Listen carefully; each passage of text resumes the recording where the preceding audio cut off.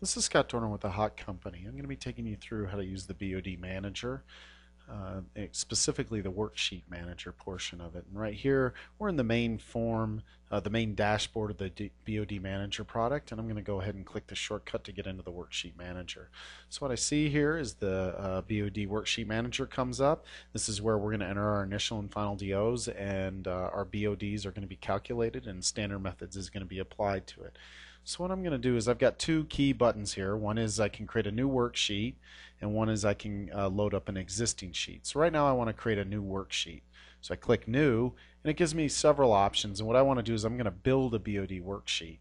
When I click it, it comes up and it lists all these samples. Now these samples are set up through Sample Setup, which there's also a shortcut on our dashboard for it. And when you initially ran the BOD Manager, the wizard asked you what samples do you run. So I'm going to set it up for March 2nd here. I'm going to say I do dilution blank, I do a seed, I do influent, and I do effluent. So I'm just going to go ahead and pick the things that I run on this particular day. In the GGA standard I don't, so I don't set it up, and I click OK, and the BOD Manager gets loaded up. Now several things you're going to notice here. One is that it does ask for the bottle numbers. It has all the sample volumes already loaded, and again, like for influent, we decided to run 2, 5, and 8. The program didn't decide that. When you went into sample setup, you set your default dilutions, and you can change those if you have to on the fly by simply just editing that. Now what I'm going to do is I mentioned that when we run BODs, criteria is applied against all the bottles and dilutions. To look at that criteria, I'm going to go to Criteria Setup. And I see some kind of simple things such as show initial temperature, initial pH, and final temperature. And what that's really saying is notice initial temperature is a column here. Now some people don't need to track this. So if you don't have to track it on a per bottle basis, you can just simply unclick these things and it's going to hide those columns. Now, onto the standard methods criteria, it's going to go through and all these things have been defaulted to what standard method says. Maximum initial DO is set to 9. Now, this is one that a lot of our users sometimes will have to change. Again, if you're living up north and the water's very cold, the water will be super saturated with oxygen, this initial DO may be hard to get, and you don't want all your bottles marked all the time. Then you have to unmark them and say, yeah, I know. So you can raise this to 10 if you want to. So you do get to edit the criteria for your specific local conditions. Again, this default button right here will default you back to standard methods. So it applies the criteria for the GGA test, the depletion, has to be at least 2. So all those things are set up here. And again, so what I'm going to do is I'm going to go ahead and get in and just say that looks good to me. I'm going to click OK. I'm going to resize the window just so it looks a little better. And now I'm going to go ahead and enter in my initial DOs. Now I can do that in several ways. One is I can simply click on the cells and start typing it. Also, you can hook up your HQ40D Hach meter with an LDO probe and use read from initials and read from finals. There is another video that shows you specifically how to go through these steps, and so for speed's sake I'm just going to kind of type this data in. So my initial DO is 8.11, and then maybe 8.13. My seed is 8.44, 8.45, 8.4, and we'll say these are 8, 8.1, and 8. And my effluent's 8.2, 8.2, and 8.3.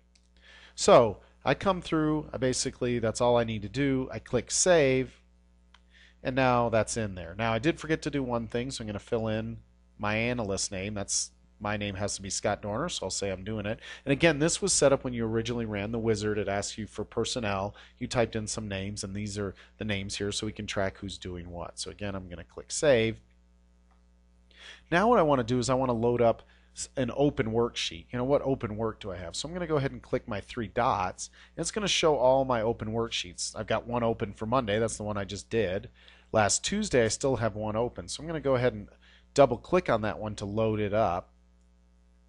And now I see that my initials are already entered. I'm going to go in and enter in my final DO.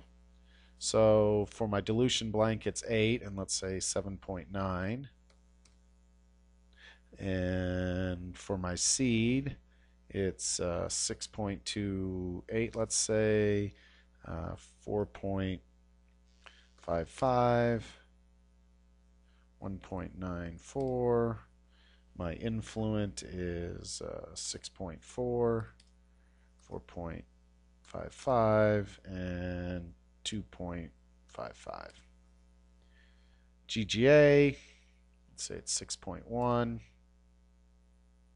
4.5, and 3.1, or 2.1.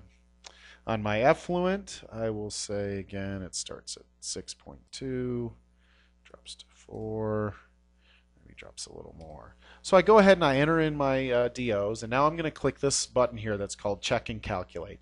And when I click it, it's going to go through and it's going to calculate my BODs for each bottle. It's going to calculate the average BOD. And it's also going to apply standard methods criteria. And you see some of these rows are highlighted in green, and that means they didn't pass criteria. So the simplest one that at least for me, is that the dilution blank, which really shouldn't drop at all, dropped from 8.1 to 7.8. So it depleted 0.33, and it tells you that right here in the status bar. Invalid test, it's insufficient or invalid depletion. Now my seed, when I click on that, it says again it's insufficient or invalid depletion, and that's 1.91. It needs to deplete at least 2, and you see the same problem here. Now the GGA standard doesn't meet the standard test for acceptability, which again we set up in criteria setup, saying that it had to be between 163 and 237. So it's saying, hey, they didn't pass, but this one did. Also notice that on influent here, that my average is 216, and my 3 bottles calculated at 270, 219, and 213. So you can see that it only takes the average of the valid bottles. So the reportable BOD of 216 is of the good bottles. So it automatically pulls those out of the average. Now, some of the other things that you can do here is, in the case that you want to override the standard methods criteria for whatever purpose, you can come in here and say, you know what, I want to use this bottle anyway. That is what these buttons up here are for. You can actually mark a bottle or unmark it manually. So if I unmark it, notice now that when I did that, my average here changed, but then all of a sudden I had a bigger problem with my effluent because now the seed correction factor is out of range. So you know what, I didn't like doing that, so now I'm going to go ahead and mark that bottle again, and now my effluent passed this test. So in the real world, people sometimes, you know, if all 3 bottles come up invalid, you may have an algorithm or a standard operating procedure that says pick the best one according to this criteria, and that's the way that you can apply those rules. Again, I'm going to save this worksheet. I can also print it out, and I mark status. Notice that when I pulled that up, it only showed my open bench sheets. So if I come in here, if I set the status to closed, and I go back in, and now I say I want to look at, and let's save it again, and I want to go back and look at my open worksheets, it shows just the ones that are open. I've got this Monday's one, that was the one I just worked on. I can also say, you know what, I just want to look at the closed ones, so those are the 2 that I just closed. Essentially, that's really it for the BOD Manager. It's just a quick tool that allows you to kind of take control of that BOD test. It does interface to the HQ40D, and it allows you to mark the status. It allows you to make sure that we're always applying standard methods criteria properly to the thing, that it handles seed. All of those kinds of things are now all handled for you. Thank you very much.